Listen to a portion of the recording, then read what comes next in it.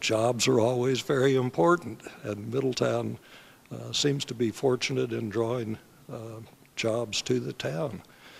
But it's going to be a long slog putting up with the traffic and congestion. To correct the heavy traffic on Main Street, it's probably going to take an overpass of the railroad. That's going to be difficult geometrically to fit in, and it's going to impact the town a lot. It's about, what, 3:30 in the afternoon now. The school buses are rumbling on Main Street, and traffic just gets backed up ferociously. So it's glad to have jobs, and I guess we're going to have to put up with the congestion.